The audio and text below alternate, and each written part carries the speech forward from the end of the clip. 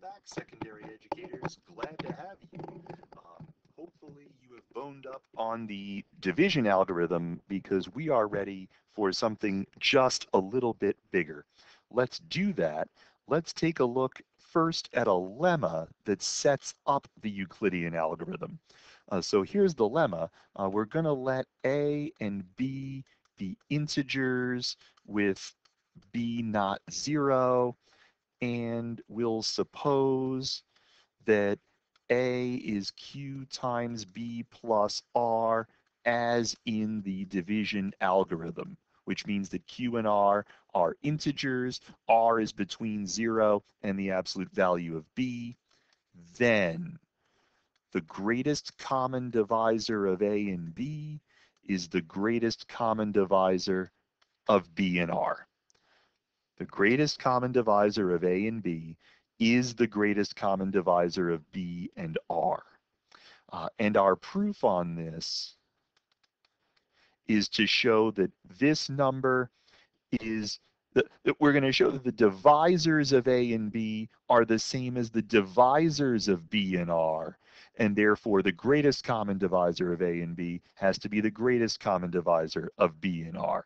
We're going to show that the set of divisors of A and B is the set of divisors of B and R.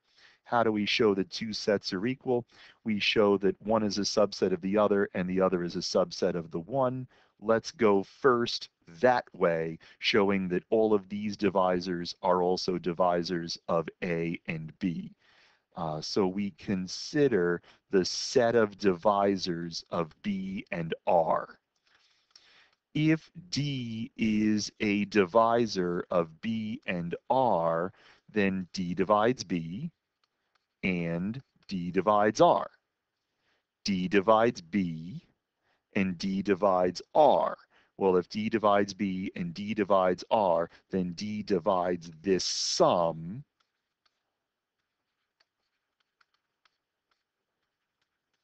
And so D divides A as needed, because if D divides B and D divides A, then D is in this set.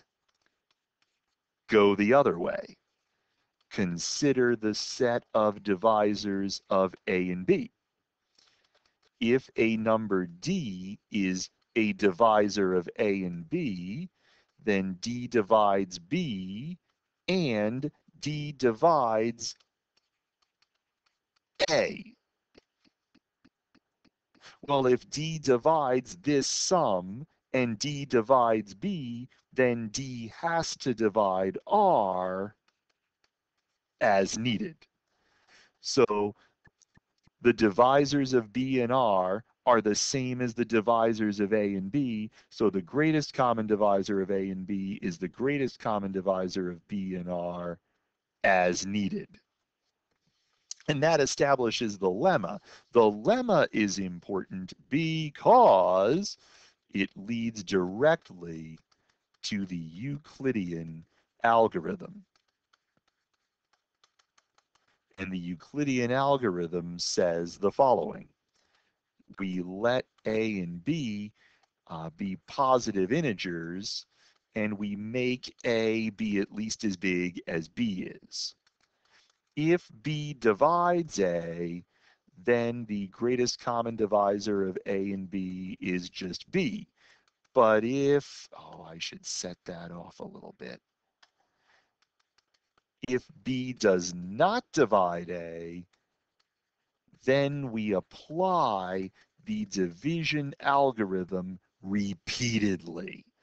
A is equal to Q times B plus R, where 0 is less than or equal to, well, not less than or equal to, because B doesn't divide A. 0 is less than R is less than B, but then B is equal to Q times R. Wait a minute, that's a different Q. Let's index those. There's a Q sub 0 and an R sub 0. then B is Q sub 1 times R sub 0 plus a remainder 1, where that remainder 1 is trapped between 0 and R0. And R sub 0 is some other quotient times R1 plus a new remainder, where that remainder is trapped, and so on. Well, eventually, you get to a point where there is no remainder. You get to a point where there is no remainder. Why must we get to a point where there is no remainder?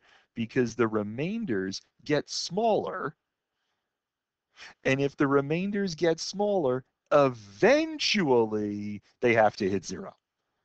We don't have infinitely many. This is not infinity.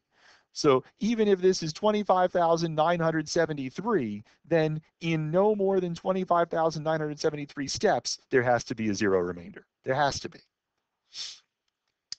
So when this happens, the greatest common divisor of A and B is this last R sub t. The greatest common divisor of A and B is that R sub t. Why?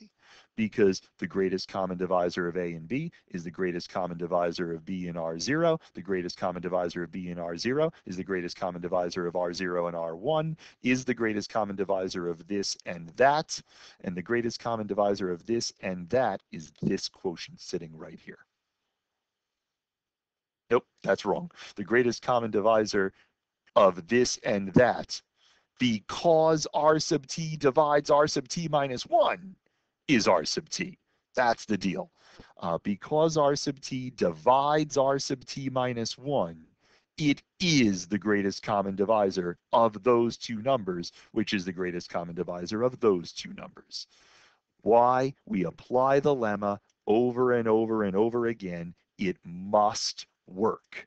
So how does it work?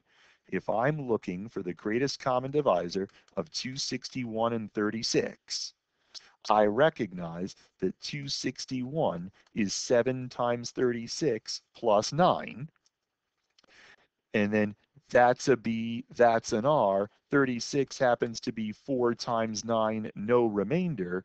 And once we have no remainder, that is the GCD of 261 and 36. And this process helps us to establish greatest common divisors without having to use factor trees. Hope that's helpful. This sort of thing is valuable. You'll see why in the reading if you haven't done the reading yet, and you'll see why when we get to class We'll see you then.